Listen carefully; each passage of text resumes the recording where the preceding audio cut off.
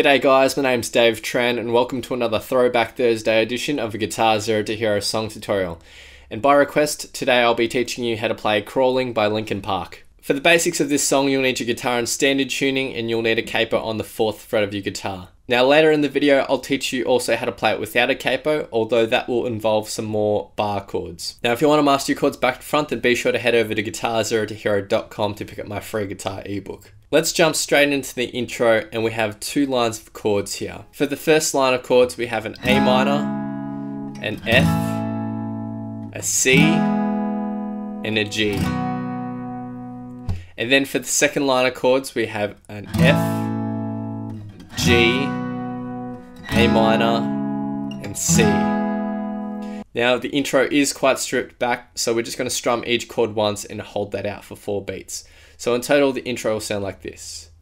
1, 2, 3, 4. 1, 2, 3, 4. 1, 2, 3, 4. 1, 2, 3, 4. 1, 2, 3, 4. 1, 2, 3, 4. 1, 2, 3, 4.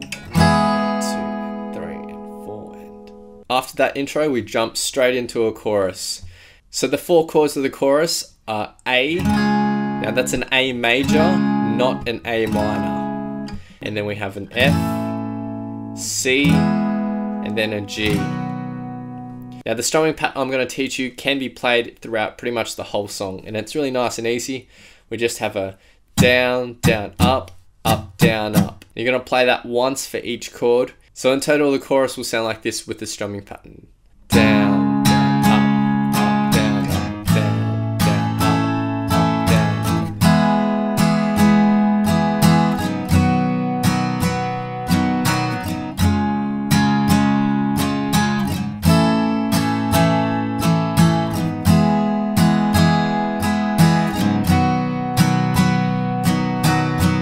So after the chorus, we get into the verse, and the verse is pretty much the exact same 4-chord chord progression, except we're replacing the A major for just an A minor, and then F, C, G. We're going to use the same strumming pattern as well, and in the verses you can just take back the intensity of the strumming pattern. It's the same strumming pattern, but you can just play it lighter. So the verse will sound like this.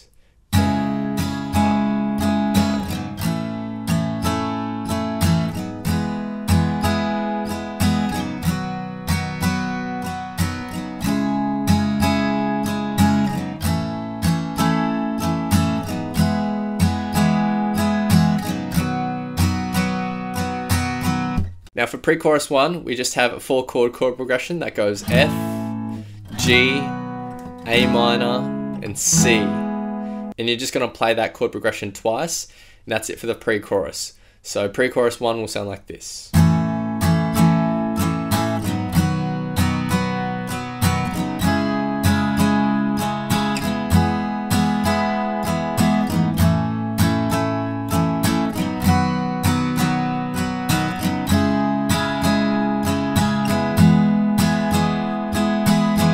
Now pre-chorus 2 is almost identical, except we're going to be playing the C chord, the last C chord, for an extra strumming pattern. So the second pre-chorus will sound like this.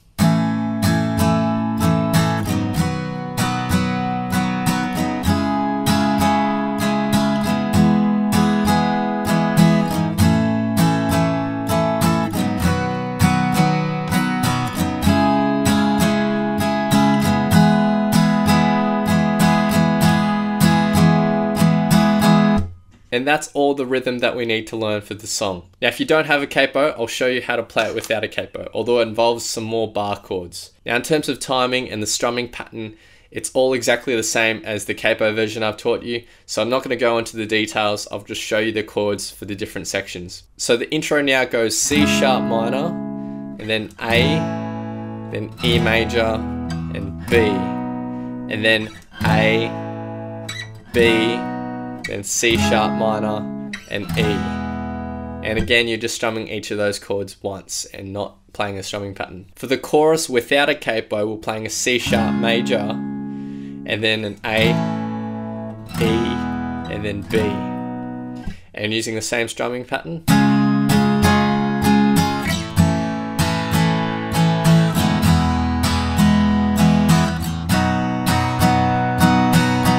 the verse without a capo, you're just replacing that C sharp major with a C sharp minor.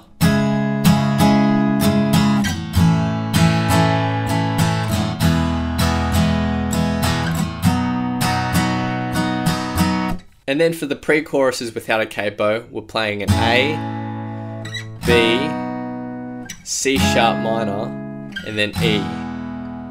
So that's how you can play it without a capo. Now I'll show you how to play the lead riff. Now all the tab that I'm going to show you up here is relative to no capo. If you are playing with a capo though, then just ignore the fact that you had a capo on. If I say 14th fret up here in the tab, I mean 14th fret globally and not relative to the capo. But you can play it with a capo on because it won't affect any of the notes you're playing up here. Alright, so the lead riff is quite easy. We're starting with the 14th fret of the 2nd string, and then we're going to go up to the 19th fret of the 1st string with our pinky finger, and then you'll go down to the 16th fret of the 1st string with your middle finger, and then 14th fret of the 1st string, then with your ring finger 17th fret of the 2nd string, down to the 16th fret, and then back up to the 17th fret. And altogether that will sound like this.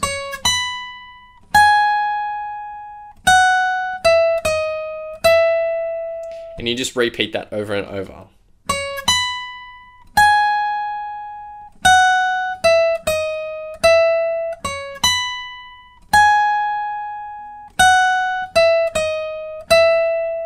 Now if you are playing an acoustic guitar and you can't reach those high frets, then I will show you a way of playing it down an octave. To play this an octave lower, we're starting on the 6th fret of the 3rd string. Then with your middle finger you'll go to the 7th fret of the 1st string, so you're skipping a string there.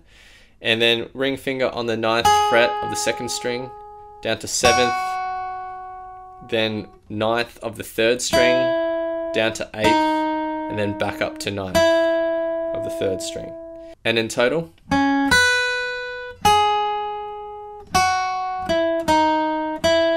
and then repeat that.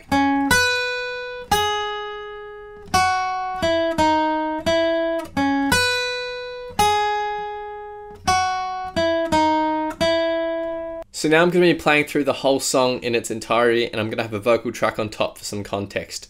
So feel free to play this back as many times as you'd like to practice, play along to, and see how you go.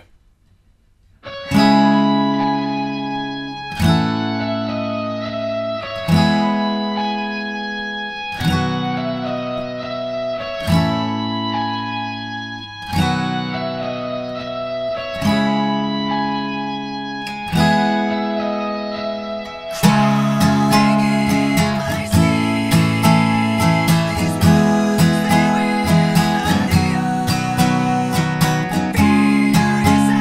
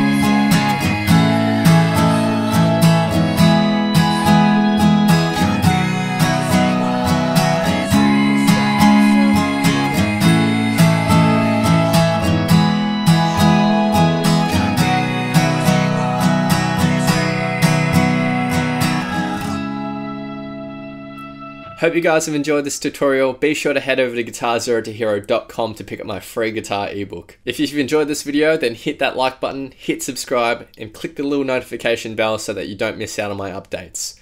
Feel free to leave your thoughts, comments, questions, and requests below. It helps me a lot with planning on what lessons I'm going to do next. Thanks again, and I'll see you guys next time. Cheers.